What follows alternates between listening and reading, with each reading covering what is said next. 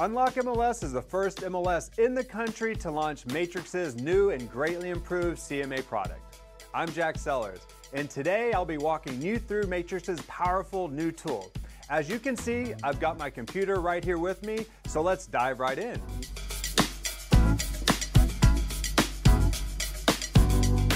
Okay, so the first thing when we're doing a new CMA is you're going to want to make sure that you are not in classic mode. So when you come over here to working as your name, make sure you are not in classic mode, because if you are, that would take you to the old CMA.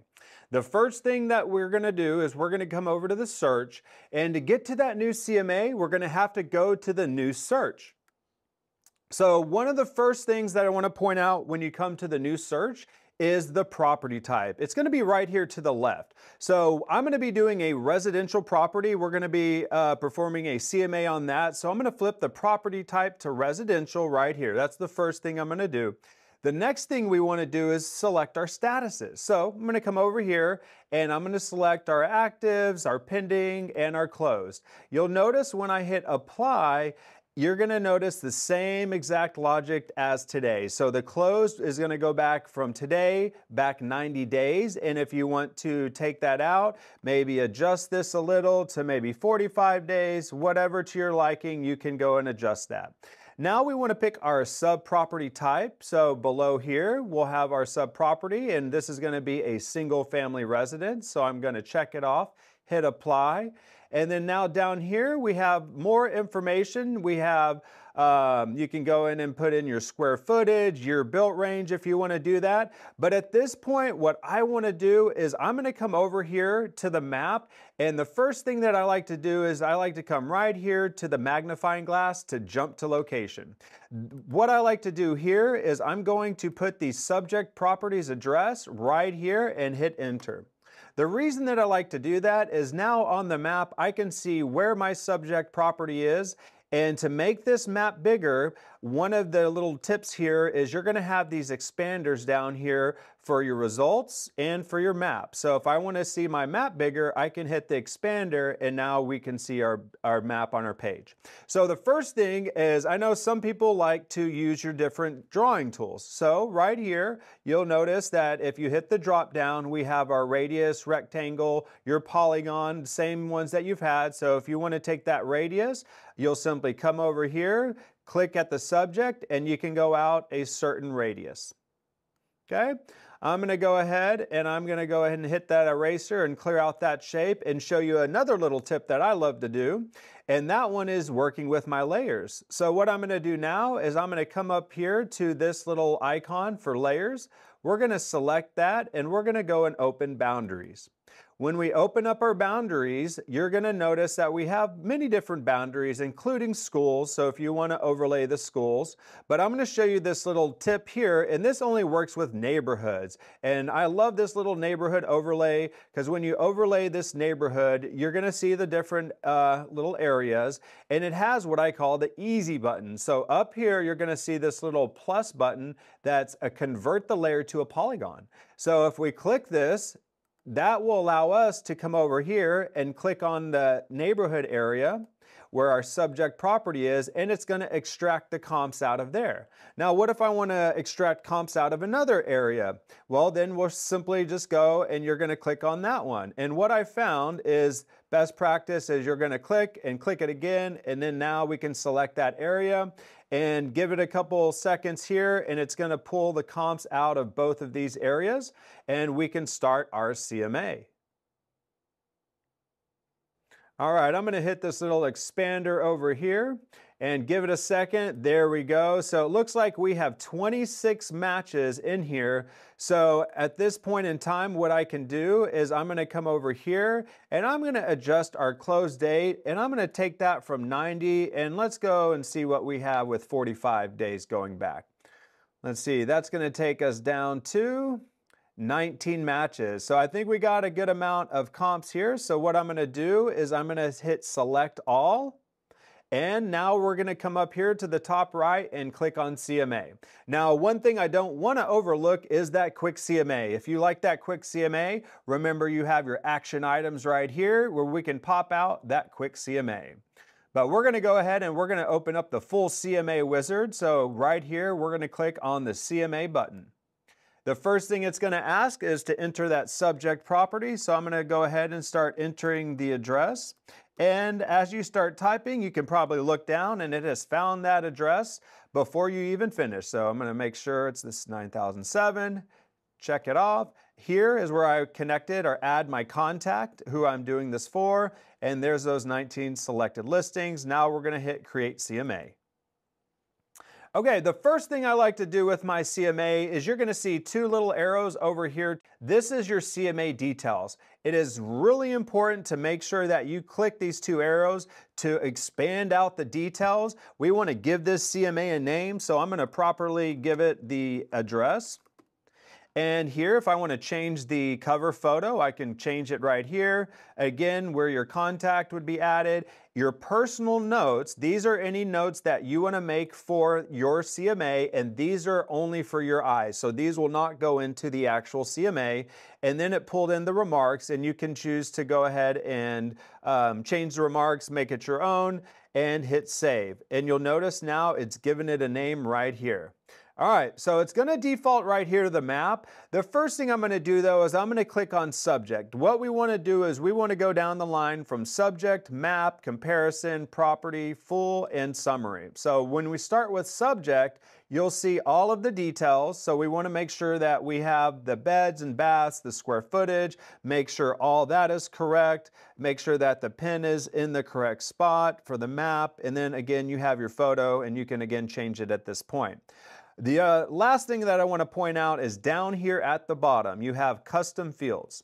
Custom fields is where you're going to add any fields that you may want to adjust by later on. So if you don't see a field here and you want to adjust by it, maybe number of ponds, then I can add that here and then we can assign a value to it, and then that way we'll have it later on that we can adjust by.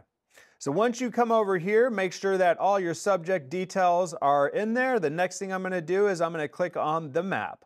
The map, essentially what that's going to do is show us where our subject property is, and then we can see all of our comps. And at this point, I'm going to go through some of my comps, and if I feel it's in another area that I may not like, or it's just not that apples to apples at this point, I might say, you know what, I want to get rid of number 3. So if you want to delete a comp at this point, you're just going to come right here and hit the little X, and it's going to say, are you sure you want to delete? And I'm going to say yes, confirm, delete comp.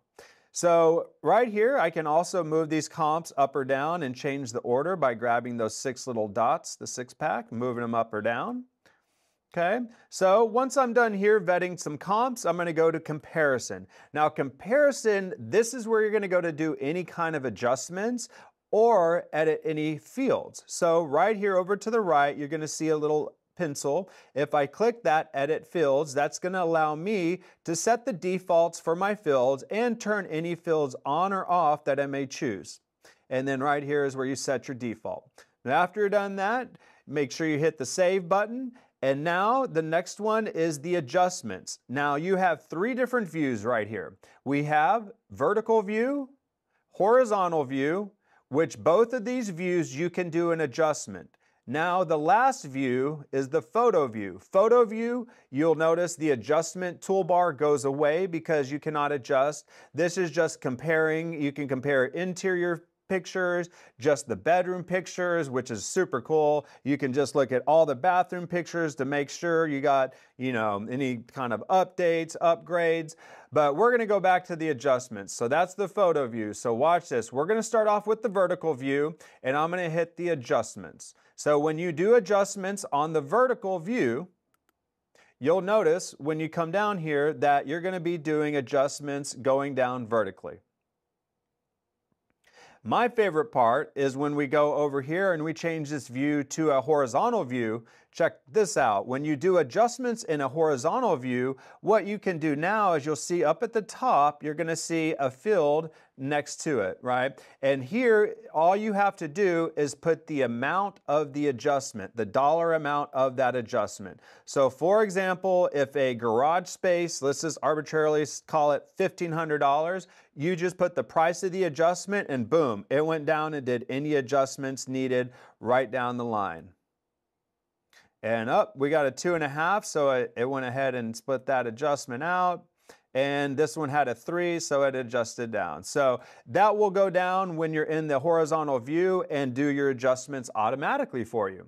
So after you're done doing any adjustments, the next tab is the property full. This one is pretty similar to the map, except for instead of seeing them on a map view, you're going to see the full property view. So I can see the listing, the photos, the tax, the history.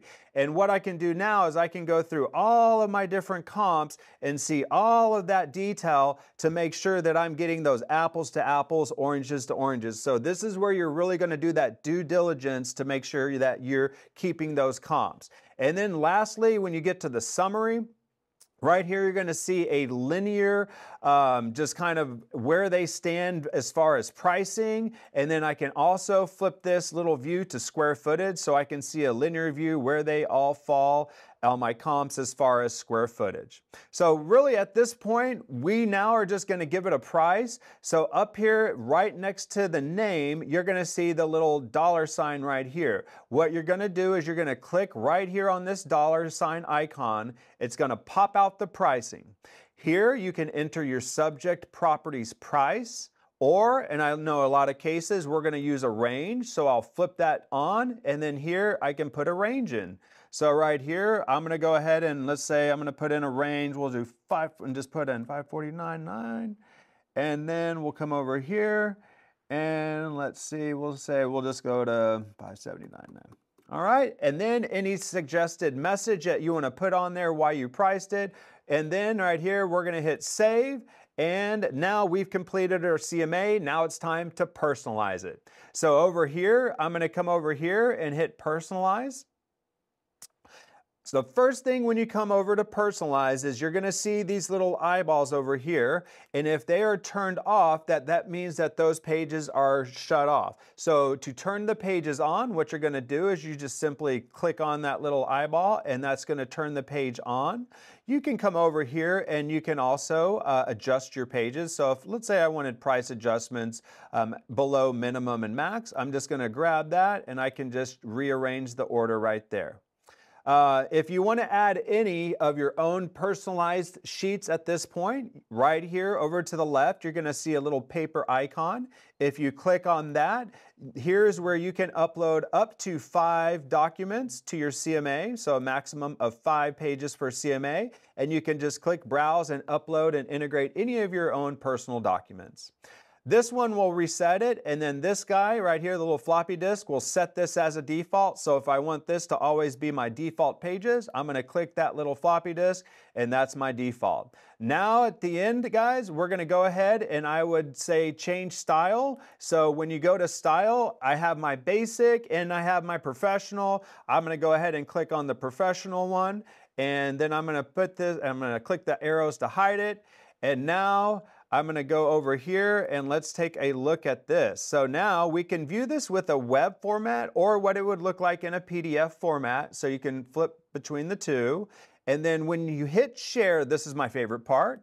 When you hit share, before you send this and share it, you can go ahead and hit view presentation. That way you can get a good idea of what that presentation is going to look like.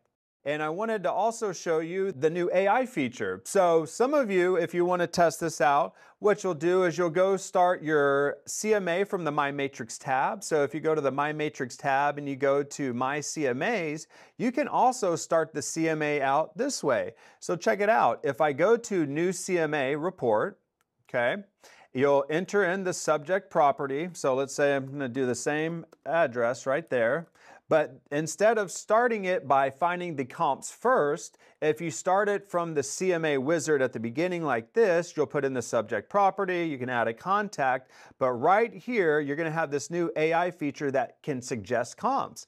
And check it out. You can suggest up to 50 comps. So I'm going to set it at 20.